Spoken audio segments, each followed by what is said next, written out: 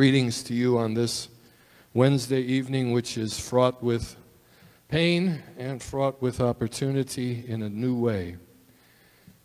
When Joanne read that lesson, you understand that when it comes to these kind of things in life, it's a linchpin moment for our country.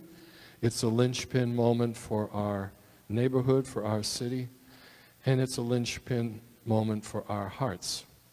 And that is, you have to kind of come to grips with what's really going on. And when we read the Bible is full of stories about oppression, about slavery, about rich taken from poor. And you read that book of Amos, and he says, poor people are sold for a pair of shoes where I'm from. Pair of shoes. And you look out in the world today, and if you got a really nice pair of shoes on, that's more than a lot of people make in a year. It hasn't changed. Hasn't changed. And yet when we read that word from Hosea, Hosea says it very cleanly. He says, you have torn that you might heal. Things have fallen apart so you might put them back together again. Things have come to this impasse so that God might demonstrate to us that there is a place to walk in justice. There is a place to walk in righteousness. There is a way to walk humbly before the Lord. And the arrogant need to know that it's time, their time is up. And we all need to humble ourselves before God.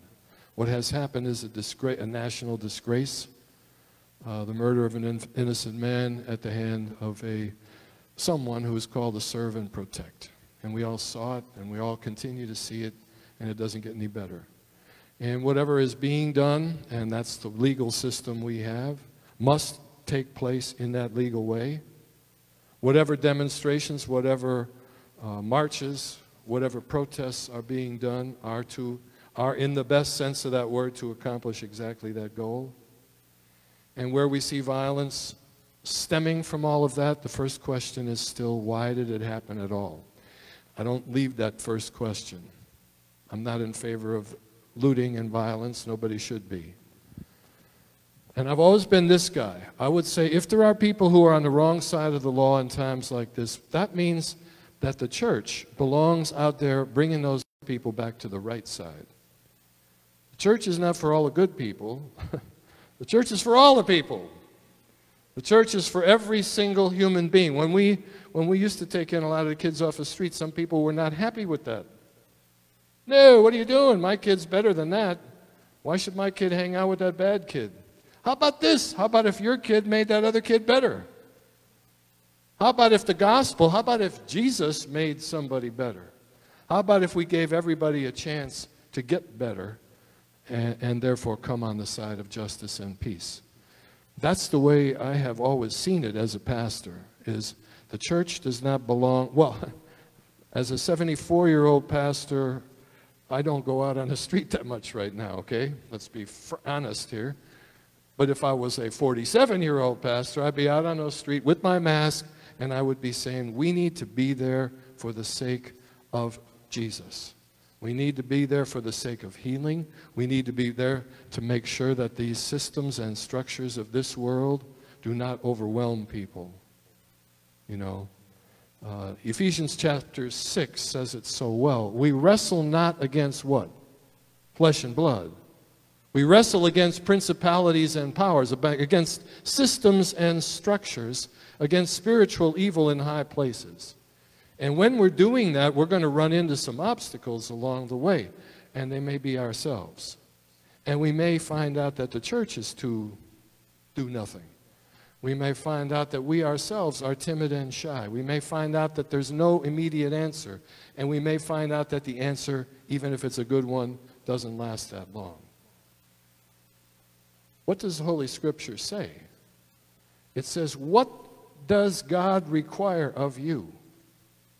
You, Jesus people.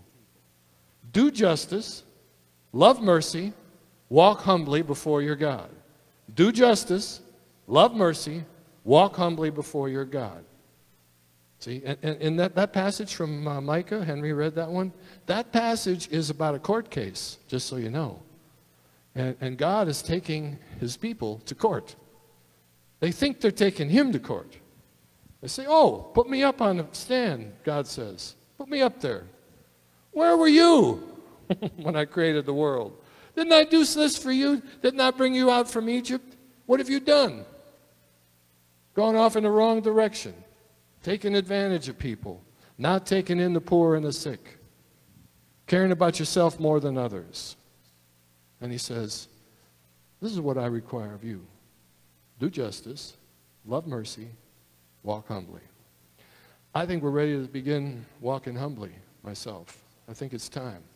I think it's time, and we don't put other people down. We don't mess with somebody else automatically. We just start with us, and we say, I want to be that person that does justice, loves mercy, and walks humbly. And I'd like to be in a church that does that. And I'd like to be in a church body that does that. And I'd like to be in a city that does that. I'd like to be that person. And it don't matter if you're 74 or 15. Some kids are seeing this stuff for the first time. I'm sure that if any kids watch tonight, they have not heard the song If I Had a Hammer, which we used to sing back in the day all the time at these kind of times when things were bad. And they may not have even heard. I heard it on TV today. I never heard that song. We will overcome? The guy said, no, we shall overcome. And he said, that's nice. I like it. Well, it's time another generation understands that there's a way to stand together, to hold hands, and to make a difference. And it's done not for us, but for the one who gave himself on the cross. The back of our bulletin today is a cross with a bunch of people in a circle holding hands. So hard because we can't hold hands, we can't do any of that stuff right now. But we can surround that cross and say, because of what God did for me, I'm going to do for others. That we can do. And so tonight, my strong word to each of you is to be that light in the middle of a dark time, to search and seek and discern what the Spirit tells you to do and to be now, and to be a mighty little church in the middle of a block, in the middle of a neighborhood, in the best way we can, in a very difficult time. Amen?